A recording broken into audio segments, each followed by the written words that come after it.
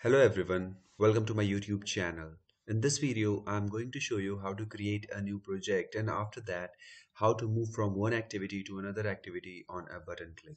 So first, I'm going to create a new project. So click on this one, select empty activity, select next. Then you can name anything you want. So I'm going to name this one open new activity and you can select the language Java or Kotlin, but I'm going to use the Java. And you can select any API level. So I'm going to select this one 16 because this API level that is daily bean is supported in 99.8% of devices. So select this one.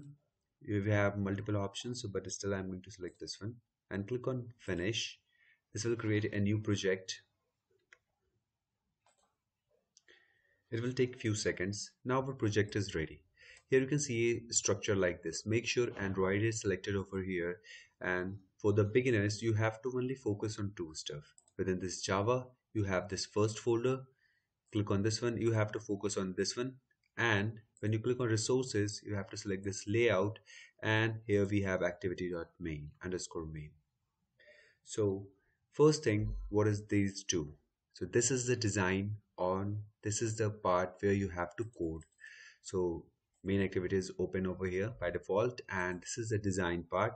This design is connected with this one. We have to connect all the elements from here to here. So let me first move to the coding part. Let me just make this one small. Move back over here, click on split, and here you can see this is the code for this text box, text view actually. This is text view, and here the code for this text view.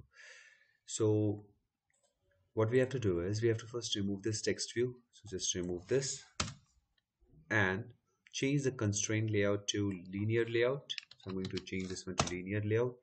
And here, first thing what we have to do is we have to add one button. So I'm going to add one button like this. The width will be match parent and the height will be wrap content like this. We have to set some ID. So ID will be open new activity, and after this I have to set some text inside this one. So text will be open new activity. After this I'm going to set the size 25 dp. Now you can see this one is looking better. After this, let me just show you. Here you can see this open new activity. Now our button is ready. Next thing what we have to do is I'm going to move this button to the center of the screen. So for that we have to set the layout gravity and set this one to center.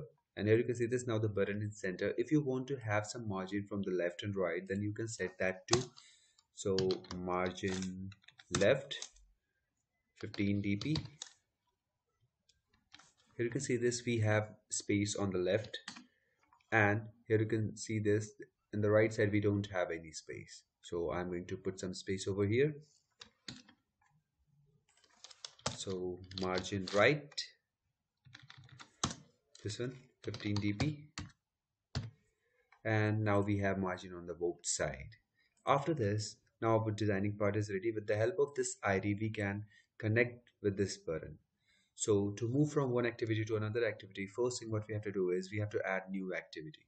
So just right click on this, click on new, go to here and select activity, and here you have to select this empty activity. Click on this, and I'm not going to change the name for this one. You can change if you want, and click on finish, and here you can see this, we have new main activity too, and accordingly we have some design part also.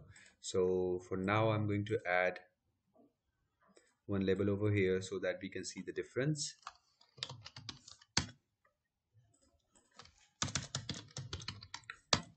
Text view, match parent, wrap content, and I'm going to put some text inside this one.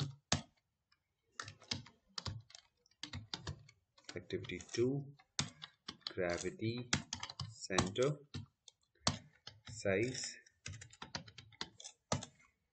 35 dp, or we can increase this one to 55,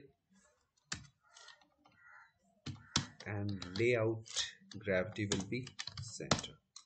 Now we can identify this is activity 2.